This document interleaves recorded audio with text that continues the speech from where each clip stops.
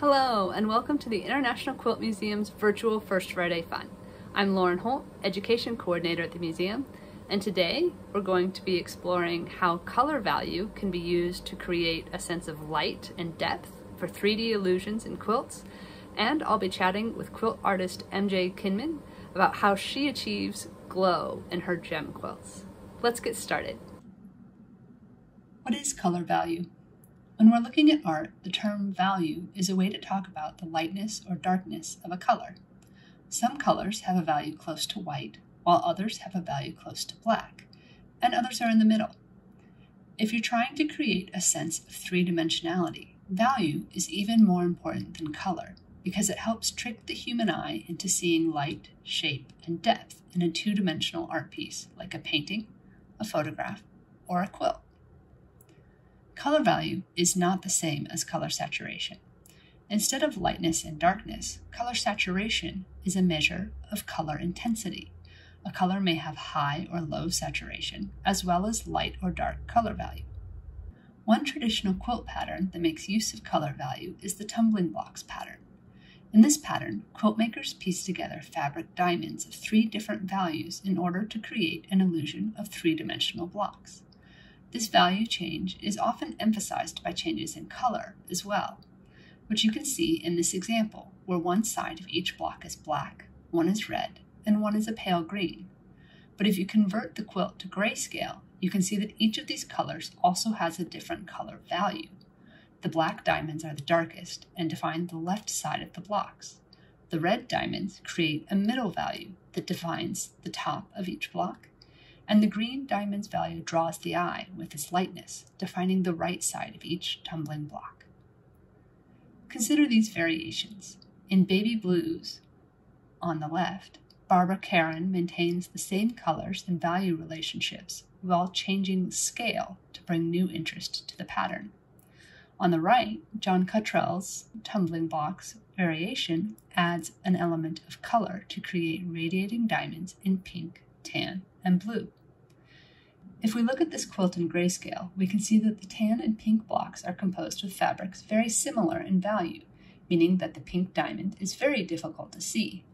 The blue blocks, however, were created with a darker value and are even more obvious in black and white than they were in color. The technique of using color value to create a sense of light, shape, and 3-dimensional space also appears in studio quilts. Studio quilts, sometimes also called art quilts, are quilts that are made to be displayed as art rather than used as a blanket, and are usually original patterns. Studio quilts began to gain popularity in the 1970s and 1980s, and many early studio quilt artists used a variety of color values to create illusions and a sense of light and space in their work. These quilts, created by artists who are still making quilts today, show some of the ways color value can be used to trick the eye. Michael James, in Aurora, used a shift in lighter and darker shades to create a swirling sense of light and shadow. Pauline Burbage and Chris Wolfe Edmonds used a combination of shape, line, and color value to create a sense of 3-dimensional space in their quilts, Finn and Night Rainbow No. 5, the secondary bow. Both of these quilts use color value in a similar way to the traditional tumbling blocks pattern to create a sense of a top, a bottom, and a side of a 3D shape. One quilt artist who works extensively with color value in her quilts today is MJ Kinman. Kinman is known for her gem quilts and likes to tell people that she makes the biggest gemstones in the world. Her most recent quilt series, National Treasures, celebrates gems from the National Gem Collection at the Smithsonian's National Museum of Natural History. The IQM is lucky enough to host the first exhibition of one of Kinman's quilts, Torch Song, inspired by the Whitney Flame topaz. In her quilts, Kinman uses both color value and color saturation to create not just a sense of space, but also a sense of glittery glow, entirely made from cloth. I recently got a chance to talk with Kinman about her work and how she uses color in her quilts. Here's some of what she shared with me. You can't just talk about color as a single tone unless you have a pure white quilt or a pure red quilt. Colors interact and they do things together and they have different impacts on each other. And one of the things that my quilts are teaching me these days, and I'm beginning to figure out, ding, ding, ding, ding, is the idea of color saturation to create glow. And what I'm learning as I'm kind of doing my experiments, I'm creating a class all around this particular, these concepts of contrast, value, and saturation, is that as I'm finding, glow is achieved when you take a hue or a color in its purest form, its purest essence, a red, the purest essence of red, or fuchsia, or yellow, or blue, without any hints of gray, right? Without any hints of gray. It could be a light. You could add white to it, so it gets a little lighter, but it's still high saturation.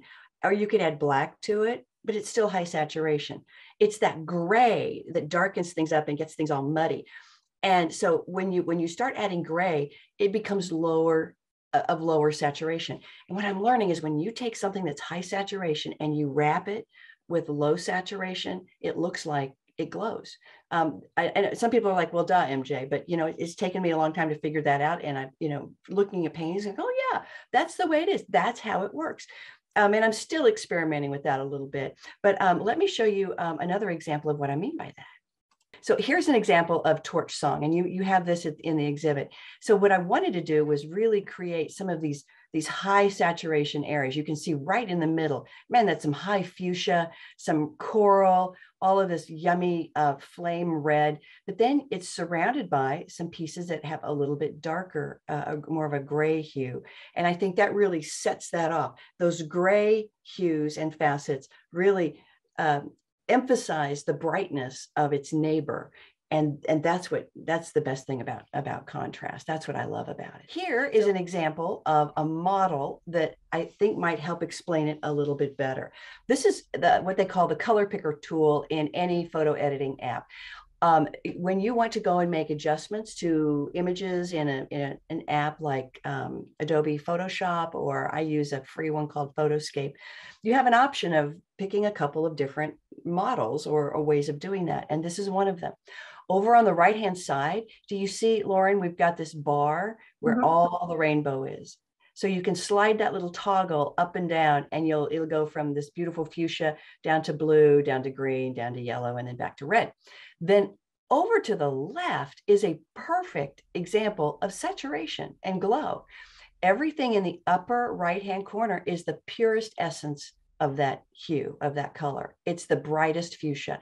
And now if you go along the top, it's still highly saturated. You're just adding white to it until you get to white, but it's still highly saturated. There's no gray in it at all, just white. If you go down the right axis, the right vertical axis, you're adding black to it. It's pure black, not a gray tone. So it's still highly saturated, but it's getting black. Now, look down here in this rest of this beautiful area. You are adding shades and tones of gray. And do you see how it gets a little more muted until it gets all the way down to a gray and then down to black? And this is an example of when you surround high saturation with low saturated colors, it glows.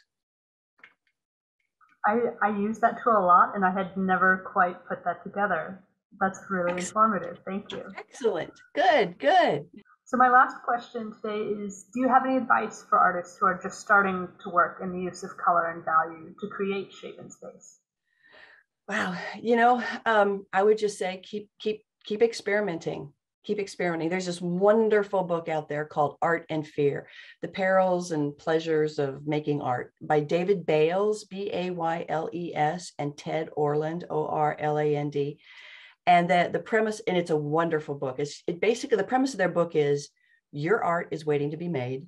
Only you can make it. So make lots of it and get to it, right? Make good art, make bad art. It doesn't matter. Just make it, because every single quilt teaches you something that you can then attach to the next one. And like I said, my quilts teach me so much, and you can educate your quilts educate you. Right? It expands your perspective and your understanding of things. And that's one of the reasons I also like working in a series. The Bourbon series, the Angle of Repose series, the National Gem Collection series, is that, it's really hard to learn everything you possibly can about that one subject in one piece, one work. So I like to do multiple so I can have multiple expressions of an idea, but also that in a series, man, that first one's going to tell me what worked and what didn't work. And so I'm going to do something maybe a little different, or maybe I'm going to do the same thing in the second one, little change. And then that one's going to teach me stuff. So I would say just get in there and make art and make lots of it. Don't worry about whether it's good or bad or people are going to like it. Bottom line is whatever makes your heart joyful, that is your art. That's good art for you. And that's why we make art, is to make our hearts go, oh, we love it. If you would like to start experimenting with color value to create illusions and glow yourself, we have a worksheet you can use to get started. It asks you to pick 3 values to recreate the tumbling blocks pattern, and you can create whatever kind of variation you like. Whatever art you choose to make, we'll be happy to see it. You can share photos of your work in the comments below this video on Facebook, or by tagging us at International Quilt Museum on Instagram. If you're interested in seeing the quilts featured in this video in person, Facets on Fire, the gemstone quilts of MJ Kinman, will be on display at the International Quilt Museum through August 6th, 2022.